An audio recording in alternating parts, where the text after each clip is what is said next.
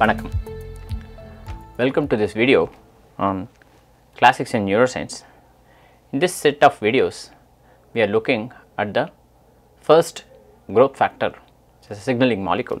In this video, we will be looking at the nerve growth factor or the NGF. A big question that researchers in the late 1800s and the early 1900s grappled with or struggled with was how neurons developed and identified their targets, because neurons communicate with each other. How does a developing neuron know to which neuron it should communicate with? Because there are millions of these, or at least in the adult tissue there are going to be millions of these, but as they are developing there are going to be many of these. How is this communication channel established? How does a developing neuron know where exactly to go, for example, or what is the target neuron or what is the target cell? Cahal believed that a large proportion of the developing neurons went on to become adult neurons. That is, they survived to term and they successfully communicated or established a communication channel or succeeded in collaborating with other neurons, other structures of the adult nervous system. However, is that all there is to this? That is the question that was being studied. So, this story begins with Frank Lilly,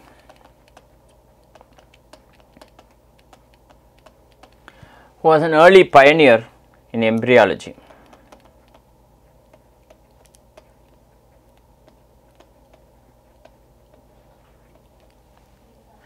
Margaret Shorey was a student and she performed some experiments where she found that removal of a limb bud led, that is removal of the limb bud in early developing embryos, okay, in chick and in salamander. She found that such removal led to serious compromise in the development of sensory neurons, severe losses in both sensory and motor neurons. This is what Margaret Shorey found. This was in 1909. Later in 1920, Sam Datweiler, who was Harrison's student, remember Harrison from the previous video, who showed that neuronal cell growth is possible in lymph in vitro study. That Harrison's student is Sam Datweiler, who performed this experiment in which he transplanted tissue from one embryo to another embryo, or he grafted tissue. Margaret Shorey showed that removing tissue caused serious death of sensory and motor neurons. But if you graft new cells, would it lead to an improvement or an increase in the number of motor neurons and the sensory neurons? That is the question. To that end, Sam Datweiler actually grafted tissues and he found that if you graft a new bud into existing tissue, it actually produced more sensory and motor neurons. So, essentially this is a dynamic process. It is not simple. It is not that this neuron goes to that tissue. It is not that simple. As development is happening, there is more dynamics that is involved. Around this time, Victor Hamburger, remember Victor Hamburger from the previous video. Victor Hamburger first studied with Spemann, and he came to the United States to study with Frank Lilly, and he wanted to ask the question, is there a quantitative relationship between the amount of tissue that is removed or grafted and the amount or the number of neurons that either die or develop? So, is there a quantitative relationship or is it just arbitrary? And Hamburger found that there is actually a quantitative relationship between the amount of tissue that is removed or grafted and the amount of neuronal development that is either halted or increased. So, there is the, depending on the volume or the amount of tissue that is grafted, there is going to be an increase, a corresponding increase in the nerve tissue development. And so, based on these studies, Hamburger formulated some hypotheses regarding the role of target tissues in the development of neural cells or nerve cells. These hypotheses, or this hypothesis, that there are two specific agents, one for sensory or spinal ganglia, one for spinal ganglia and the other for lateral motor columns.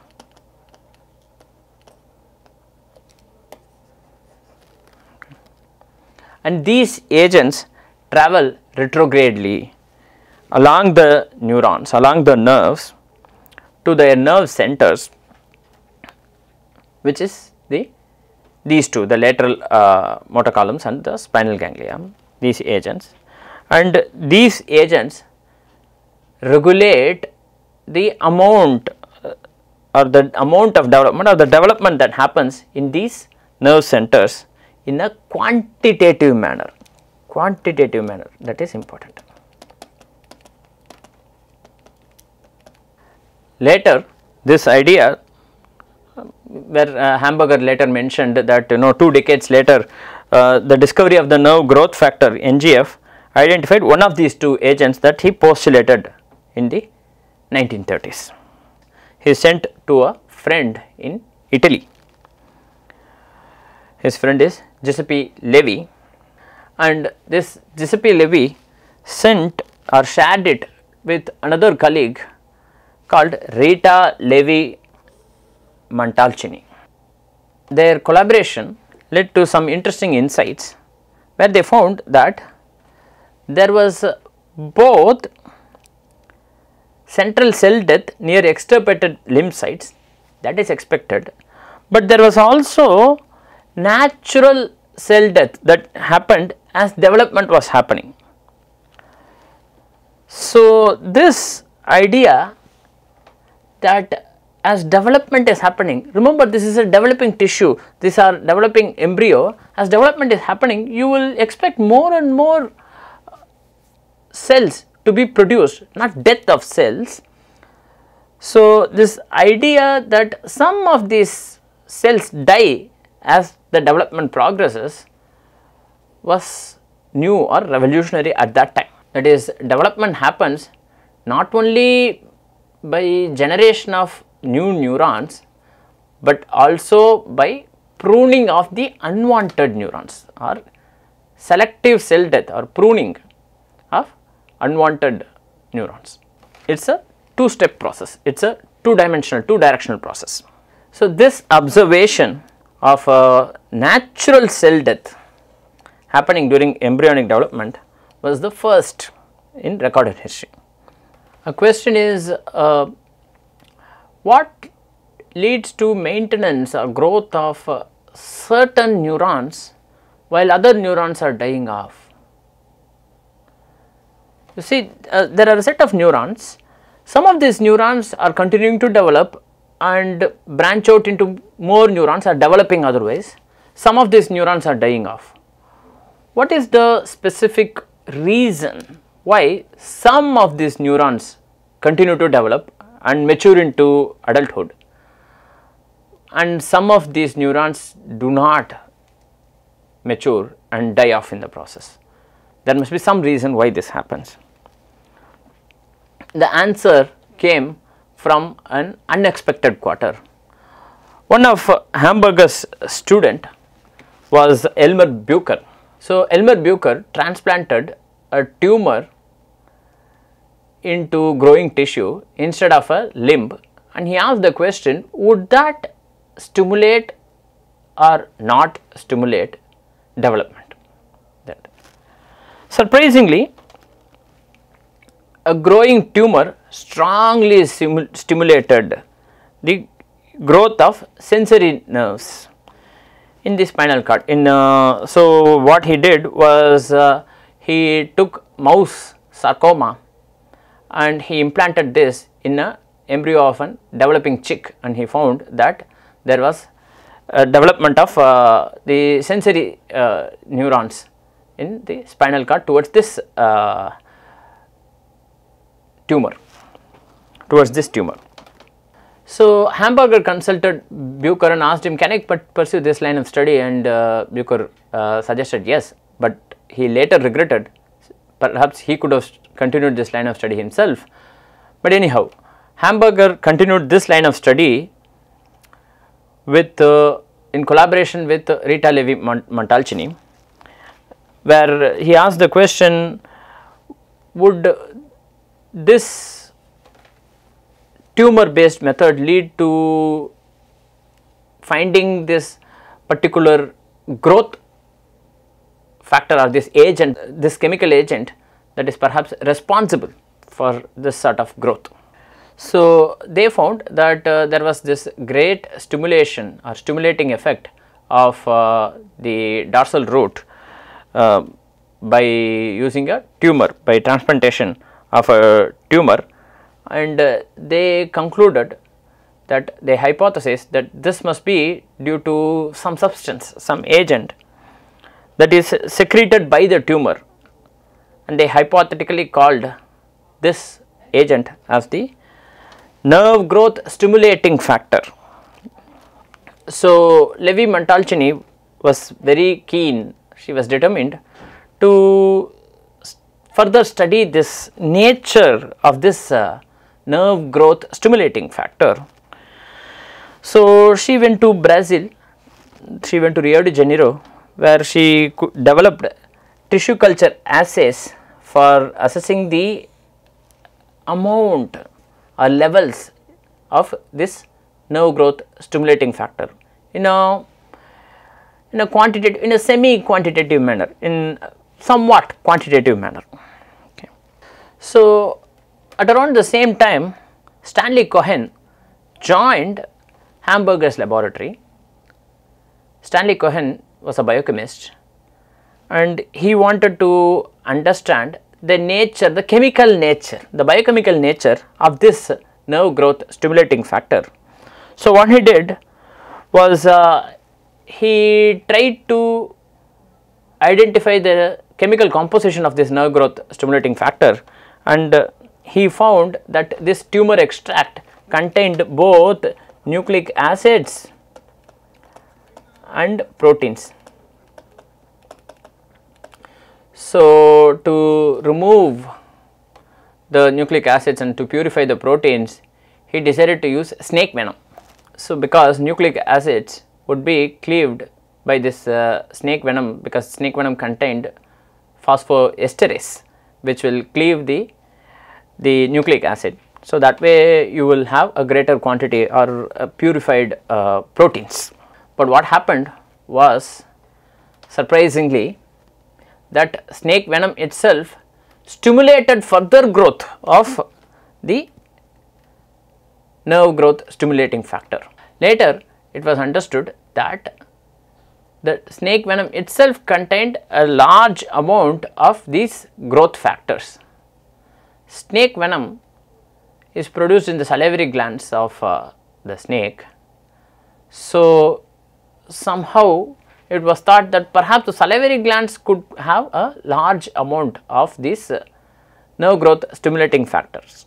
And Stanley Cohen studied the salivary glands or the submaxillary glands of mice, and he found that these contained a large amount of this nerve growth stimulating factor, which later led to the purification of this nerve growth stimulating factor. So, how we came from using a tumor to study development, which is what was proposed by Bucher, to snake venom, which stimulated the growth of tissues, to the submaxillary glands of mice, essentially shows that chance favored the prepared mind. We saw that in the last week, that chance favors the prepared mind. So, you learn from each other, you build on other people's work, but you always be prepared for surprises, because what they used the snake venom was to clean the nucleic acids, because the expectation was that the phosphoesterase in the snake venom would cleave the nucleic acids and purify the protein, but what happened was that it developed or it stimulated development against expectation. So, you need to be prepared for surprises, and you need to address, you need to account for that, and you need to build on that. This is what happened in that case. The nerve growth factor was isolated finally in the 1970s from the submaxillary gland of the mouse, much later in the 1970s. So, this nerve growth factor marked the advent of trophic means the factors that lead to survival, that help with survival, factors that help in development or survival, targeting and development of neurons. Also, neurotropic, what is tropic? Direction of development, affects the direction of the growth of neurons. Neurotrophic is which of the neurons survive. With this, we come to the end of this video. In this video, we saw how the nerve growth factor was identified through various experiments in development biology, and how it is important to have a prepared mind, because the chance favors the prepared mind. Thank you very much for your attention.